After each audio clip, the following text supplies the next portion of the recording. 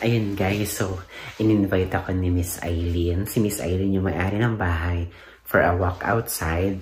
So it's my first night walk here. And then, I'm excited. Sobrang lamig sa labas guys. So I'm gonna show you.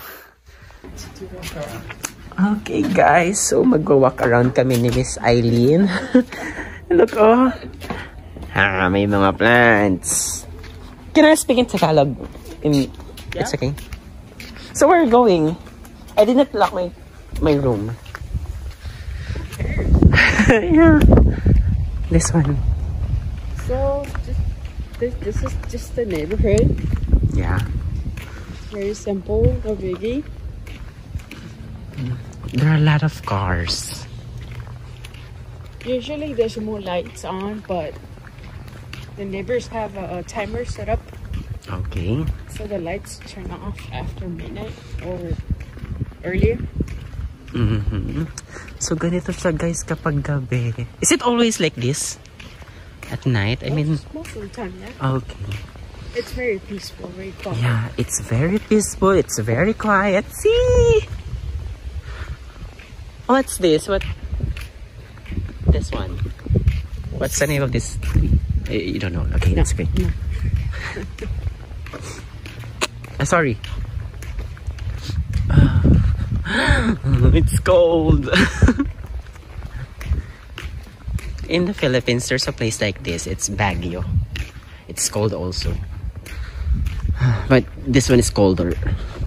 And you look, oh, guys, the Christmas trees there. May mga Christmas lights. We're having a nice walk. Imagine, first night, first walk, and then I have this good friend.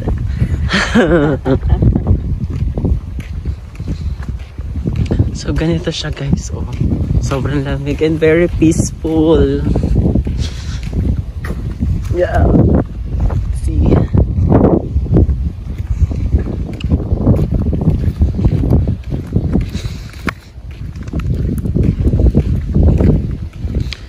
Okay.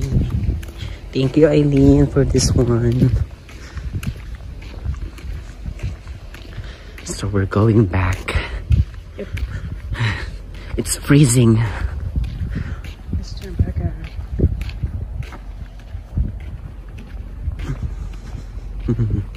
This is it.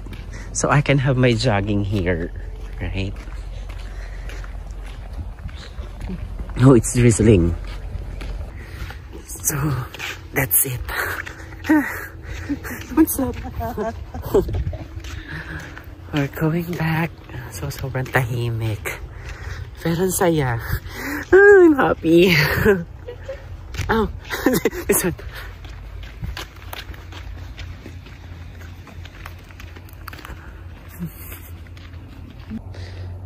Yun, it's just, I think it's just 7 p.m. or 8 p.m. right? I'm not sure. So ganun siya guys, so sobrang tahimik. Then they are family oriented. So nasa loob lang ng bahay yung mga tao. Ayan. And then we're going back. Where's the house?